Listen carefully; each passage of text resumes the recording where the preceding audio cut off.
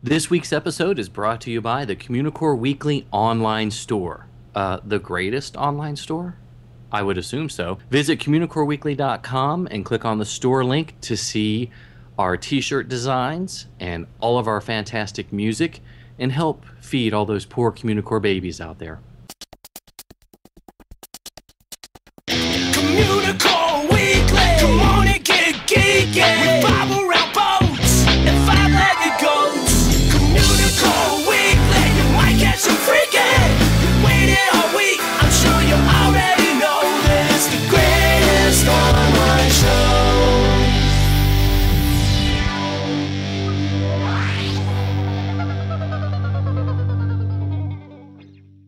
Well, hello and welcome to Communicore Weekly, the greatest online show. I'm George. And I'm Jeff, and guess what?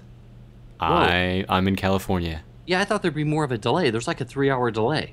It's weird. Well, I mean, there is. They're just not hearing it because I'm editing it out.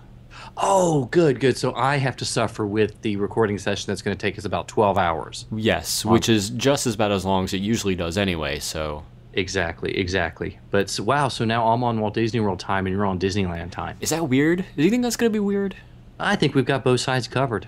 I mean, yeah, we can cover all angles of the continental Disney parks now. Except, I mean, I'm really getting everything about 3.5 hours, 4 hours before you do. That's weird. This has become a time travel podcast finally. That means I get to see Community before you do. Oh, that's only if they renew it. They did. Oh, they did? They did. See, you probably got that news 3 hours ago, and I didn't hear it yet. Oh, and you haven't seen it yet. Ah, man, this is crazy. This is timey-wimey, crazy-wazy. Yes, we'll go with that. Well, I'd like to hear a little bit about your trip. Well, perhaps I should take you on a trip report then. I'm step, jump, and I'm scared. We took a trip, and this is our trip.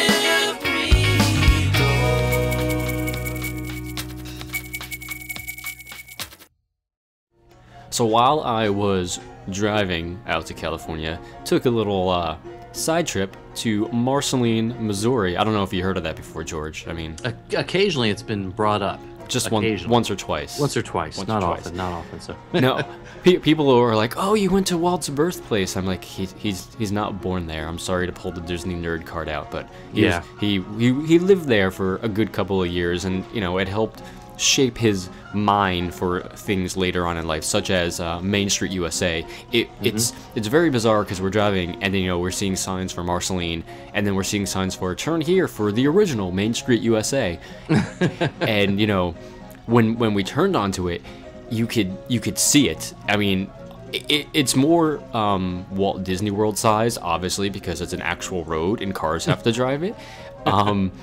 But it was really cool. Like, you're looking at some of the buildings and you're like, oh, look, that's Coke Corner, and that is like the Hotel Marceline. So it was really cool to see the inspiration behind the buildings that eventually made it into Disneyland at Walt Disney World.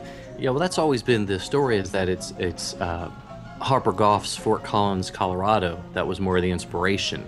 But you feel pretty comfortable that it was easy to spot. I can definitely see how there, it could be a mashup of the two, but okay. There were a bunch of buildings that were pretty much, I mean, I don't want to say identical, but you can definitely see where the inspiration for the ones on Main Street in Disney parks came from compared to here. It was incredible to see them. I was super psyched about that. We drove up and down the street a couple of times. I took pictures of the actual road sign because there were Mickey Mouse ears on it, which I thought were adorable. And was there a chapeau, a place you could get ears monogrammed there? There was not, unfortunately. There was not. There was a cool diner. Sorry, I totally forgot the name of it. But Martina and I ate there, and it was quite delicious, I will say. But it was right on the corner of the beginning of Main Street, so if you're there, go. I think it starts with the letter M. I'm sorry that I'm totally blanking right now. I feel terrible. It's okay. We can figure it out later. So. Yeah, that's fine. But there was a lot more than just the Main Street USA there, right? Yes. So, we went to the Walt Disney Hometown Museum, which is in the train depot that it used to be a train depot, but they bought it and they restored it, and they turned it into a whole museum about Walt's years when he was living in Marceline. And I want to say it's not all about Walt. It's about Walt and his family overall. And it was really interesting because they had a lot of stuff from the time that they lived there. You know, they had a lot of news articles from the 1930s. They had a lot of photographs of Walt when he was there. And it was really cool just to see how he lived his early years there.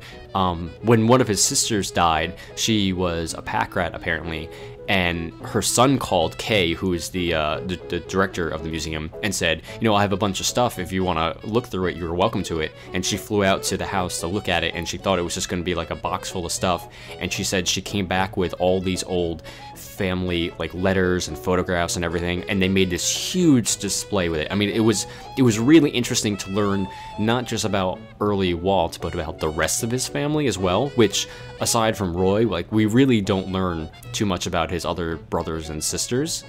But it was really cool to see all that stuff on display there. And aside from that, you know, there was these incredible models on the second floor of Disneyland that this guy made out of cardboard and toothpicks, and it was just incredibly detailed, right down to, you know, there's one of the Enchanted Tiki Room, and all the tiki gods in the Tiki Garden were there, just very small, and I couldn't believe how detailed it was. It reminded me, Martina and I both said when we got in there, it reminded us a lot of our friend Colby, listener of the show, because that's what he's eventually going to graduate into, making these full, you know, models, much like he does now, but this is probably the next step for him. Did you get, how much time did you guys spend at the museum? We were on a tight schedule, so we were only in the actual museum itself for about 2 hours or so, and then in Marceline overall for about another hour after that, because, you know, we got back in the car and I drove for like another 8 hours, you know, well into the evening at that point, because we wanted to get to California. But there was so much in the museum, and it's definitely, it's a full day museum, guys. I'll come right out and say it. Definitely a full day museum. I was wondering if it was going to get, that was one of my questions, is it a destination museum? Should people that are close by make that extra trip? I definitely think so, because, you know, there's a lot of other cool stuff in there. There's the Midget Autopia car as well, which I thought was kind of cool. And she said they're trying to spruce up the cars and the track again and move it closer to the museum because it's no longer in operation, but they want to get it back up and running again. Sure. But again, aside from Main Street and the museum, there's also Walt's Dreaming Tree in the barn, which is very close by also. And the Dreaming Tree is where he used to sit when he was a kid underneath, and he would draw and he would dream. Unfortunately, it was struck by lightning a couple of years ago, so it's in very sad state right now, but they planted a sapling very close to it to kind of grow into a new Dreaming Tree. Oh, okay. So that was really cool to see. And then for a little further down the path from there is the barn, which is the same. It's a replica of the barn that they had on their farm there. And, you know, Disney fans from all over sign the inside of the barn. So it was really cool to go in and see these signatures from all these Disney fans from all over time. Of course, I left one for Communicore Weekly because why not? We also found signatures from some of her friends, like Adam LeWoo and Keith Gluck.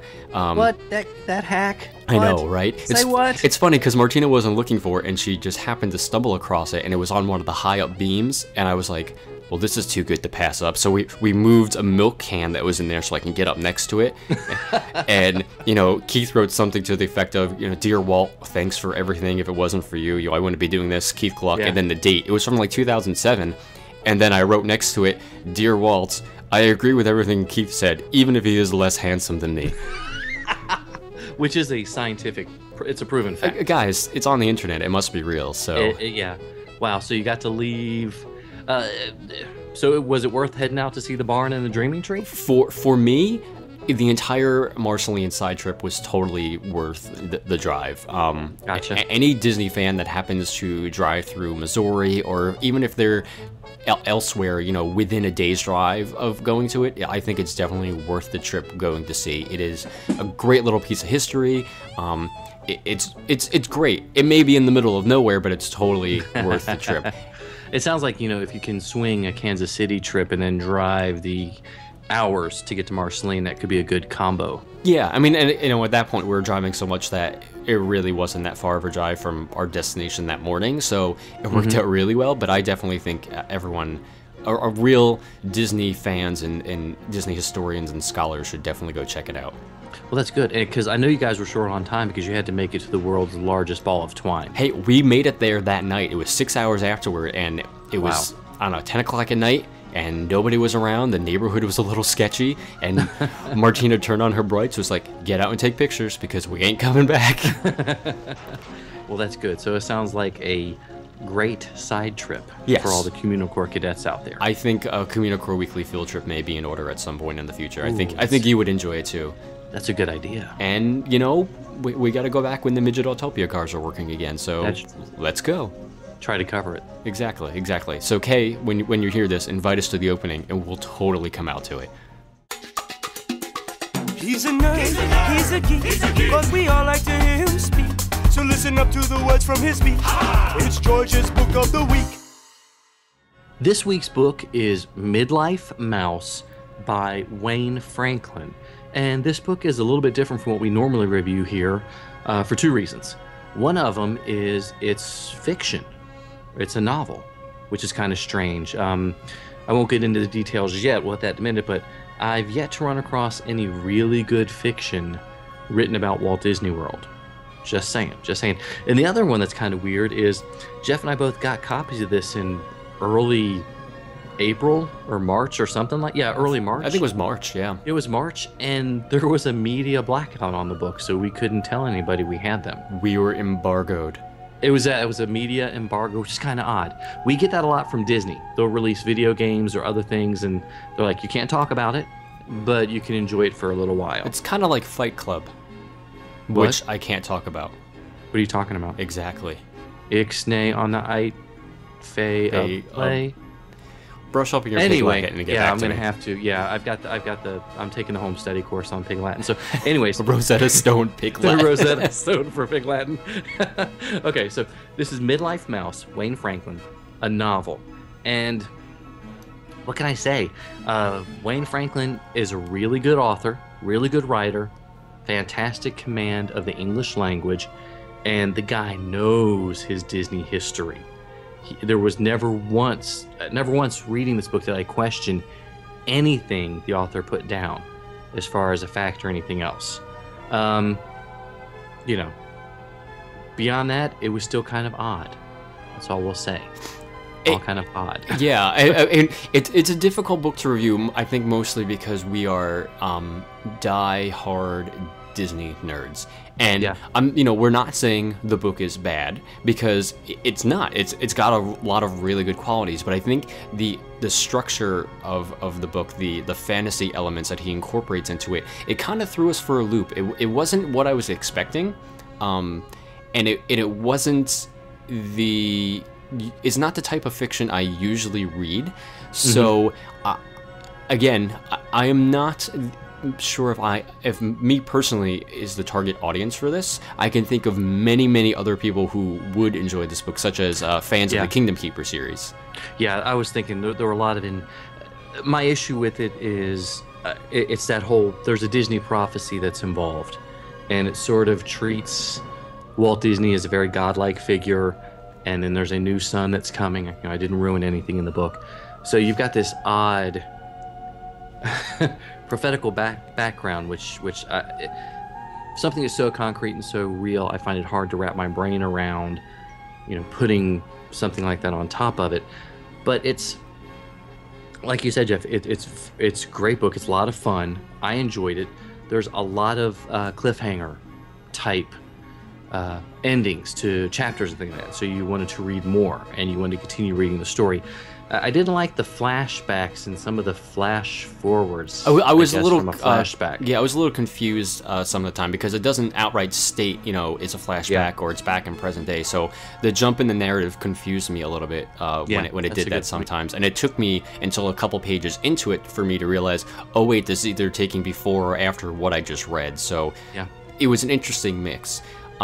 He did a great job with the characters. I think Wayne did an excellent job creating these characters and this mythology that he created. I think he did an excellent job of that.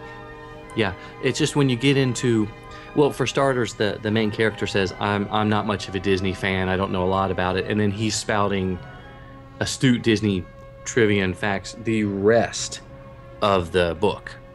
You know, it's impressive nonetheless. But I think people will enjoy this. It's not like the Kingdom Keepers book where a lot of people got upset because the geography was wrong. It's sort of, you know, hands down the best fiction book I've ever read is Our Kingdom of Dust by Leonard Kinsey. You know, great novel set at the Magic Kingdom, not a lot of fantasy involved with it, whereas this has a lot of fantasy into it, a lot of things you have to take a little bit of grain of salt with. But I still really enjoy the book, Midlife Mouse. I still highly recommend it. I would have just, I don't know. I think I would like to have seen the approach a little bit different, maybe. We know he's writing more, and I'm really curious to see where he takes the story from here. So I'm definitely going to be on the lookout for the next book in the series, whenever that is, a year or two from now, just to see where the story goes next, because I honestly have no idea where it's going to go next. You know, he ended it on a pretty good note, so I'm curious to see what happens next. Exactly, and we can't theorize much about that without giving away a lot of the story, but, you know, if you're looking for something, you know, good to read this summer, it's a good beach read. You know, a nice couple of weekends to check it out, and you might enjoy it. And it's Midlife Mouse by Wayne Franklin. And Jeff, you got anything to add before we close it out, or? No, check it out. I think it'll be a good light summer read for some of you guys. Yum, yum, yum, yum. If you want to get to know your food, you gotta have a food report. So I was lucky enough, you know, in the first couple of days of being here in California to visit 1901, the new exclusive club for Club 33 members only over at Disney California Adventure. And I have to say, it was pretty spectacular. Thankfully, we went on a day where it was empty. There was no one else in the entire place except for the people I was with. And it was absolutely gorgeous in there. A very laid-back lounge feel to it. It's not a restaurant or full-blown restaurant like Club 33 is, but it's very nice, and it's kind of, you know, out of the way. It's very quiet, and it celebrates a lot of early Walt Disney before he became a huge movie producer. It celebrates pre Snow White stuff, and there are some amazing photographs on the walls of Walt and of Roy and of their early animation days that were just unbelievable, and stuff that I haven't even seen before. So it's still it's early California. Yes. Just, okay. Yeah, it fits into the whole Carthay Circle theme and Buena Vista Street theme, because it's part of Carthay Circle Restaurant. The entrance is right next to the Carthay Circle Restaurant.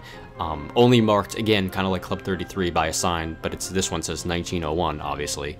But it was very, very nice in there. I was struck by how low-key the atmosphere was. They had some nice jazzy Disney tunes playing in the background. I really like the loop of music in there.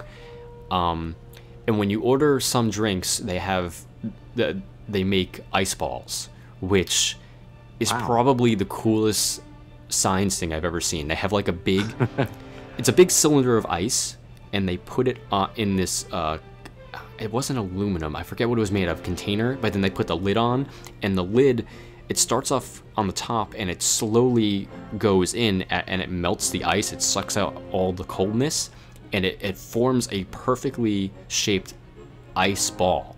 And takes it out, puts it right in the drink, and it doesn't dilute as quickly as regular ice does, so it doesn't water down your drink. It was a really cool little process that she did to go through it. She like rolled right up to our table and did it in front of us so we could watch it. I took a whole bunch of pictures. It was really, really neat. Well, you know, I've heard a lot about 1901 and Carthay Circle, to the fact that, you know, the food at Carthay Circle is supposed to be probably the best Disney food out there. Did you get to sample any of the food? Yeah, well, I actually ate at Carthay Circle one of the first days we were out here, and it was probably one of the best fine dining experiences that I've had. Of course, being the jerk I am, I had the hamburger there, but I did sample some of the other plates that the other people I was with had, and it was really good. I would even dare say it was more delicious than the food that I had at Club 33 back in January. And they serve some of that same stuff in 1901, so it's not full meals in 1901. It's more like appetizers. I was telling George before, like duck sliders. Whoa. But it was, the food is very, very good there. I think they really got a winner there. The one... So, is the purpose of 1901 then sort of to bleed off some of the Club 33 guests, or to give them an exclusive, place to go at DCA? I think it's a little bit of both, to be honest with you. To kind of take some of the pressure off of the Club 33 crowd itself, and if members, if they didn't make a reservation but they still want to go somewhere where it's private and they can kind of relax and hang out with their friends. Again, 1901 has that more laid back lounge atmosphere that they can go. They have very comfortable chairs, they have couches, so it's a very cool place just to go and hang out and charge your iPhone, because they had phone chargers everywhere that you can just use for free. Wow. Oh, well, I guess not really, since you're paying. Well, you're paying to get in. The membership to get in anyway. So, well, fantastic. Well, I mean, so the important thing I know that all the watchers and listeners want to know is, tell us about the bathrooms. The bathrooms were so cool, guys. It was so cool. They are actually single bathrooms. So you go in, the first room you walk into, at least the men's room, I'm pretty sure it's the same for the women's as well, is, I mean, I don't know, I didn't look, but I will next time, is the mirror and sink. But then to the left is, the actual restroom. So it's a one person at a time restroom, but it's fairly spacious. It's about the size of a New York City apartment. So it's really nice in there. Of course, took some photos of that as well. Hey. The only thing I didn't like about the restaurant, I found a little creepy, was there's one wall close to the entrance where every 15 minutes or so, the shadow of Walt Disney walks by. And it's really creepy for some reason. I can't put my finger on why. It's just really creepy to me. Ooh, like a spirit type thing? Like the ghost of Walt Disney is walking around the hallways of 1901, despite the fact that it was a parking lot when he was alive. Well, I'm thinking, this might be a perfect Halloween segment. Yes. For the Halloween and Communicore Weekly. The ghost of Walter Disney. In the restrooms at 1901. See, it's weird because he's probably looking for his car. That's why his ghost is wandering around the hallways there. I don't remember all these things here, this bar. It's neat though. They have up at the bar itself, they have 4 chairs. One says Walt, one says Lily, one says Roy, one says Edna for the 4 of them. So that was a nice little touch. But so if you sit do you think the ghost comes and says, "You're in my seat"? That would be creepy too. I wouldn't want to be sitting there with Walt. Excuse me, you're in my seat. Get out. Oh man, that'd be scary. But beyond or beside, did you do any ghost hunting while you were there though? No, I know I am prone to do that. However, I did not ghost hunt in 1901. Gotcha, that would have been good. So, anything else? I mean, that really caught your fancy. You said all the memorabilia was pretty fantastic. Yeah, I was even thinking of you. There was a bookshelf on the wall, and I took pictures of all the books for you that was up there. So I will send those to you so you can check those out. It looked like some stuff from the Adventurers Club kind of made its way over there too, and it wasn't like the crazy tacky stuff. It's stuff that fit in, so it was neat. I liked it. I liked the atmosphere, and if you have the opportunity, I think you should definitely take whoever's going to take you up on that. I think so. Wow. So you let me know when you come out, George, and we'll try to get in again. Okay, I'm looking at my schedule right now. Okay. I'm busy today. I'm sorry. Oh, I knew it, man. Sorry, George. Sometimes you might see it, sometimes you don't. Hey, look, what's that? It's a 5-legged goat. While you're in the queue for Space Mountain at Disneyland, just before you head into the room where you're bored, take a look above you. There's actually a command module for Bay 12 that is right above your head. And if you look close enough, you can see that the module actually belongs to Captain J. Hench. Of course, this refers to John Hench, who was instrumental in creating the iconic structure of Space Mountain itself. I always pictured him as like an admiral. Admiral John Hench? Yeah, I don't know why. Well, we already have Admiral Joe Fowler, so that's probably... Do they have admirals in space? I guess so. I mean, if you can dream it, then we can do it. We can promote them to admiral in space? I guess. Something like that? Yeah, I mean, it's like the Navy. Because you can sail the 7 seas in the Navy. You can put your mind at ease. I knew that's where this was going. I knew it. Well, we should wrap this up before it gets even worse. We'd like to thank everybody so much for watching, listening, and absorbing. Yeah, be sure to leave us a comment and rate us on iTunes, and hopefully the 3-hour delay doesn't bother you guys. Yeah, and we got a few 9-star reviews. We did, and it was awesome. So thank you for all the 9-star reviews, guys. We even got a really cool one on Instagram. That was awesome. That was awesome. So you can always email us, 9-star reviews, of course, at communicoreweekly@gmail.com. Be sure to also like us on Facebook at facebook.com/Communicore Weekly, where I'm sure I'll be posting more and more photos from my day-to-day life at Disneyland there, so check it out. Yep, and follow us on Twitter. I'm at Imaginerding, and he's at Jeff Heimbuck. And for Jeff Heimbuck, I'm George Taylor. And for George Taylor, I'm Jeff Heimbuck. Thanks so much for listening. We'll see you next time on Communicore Weekly, the greatest online show.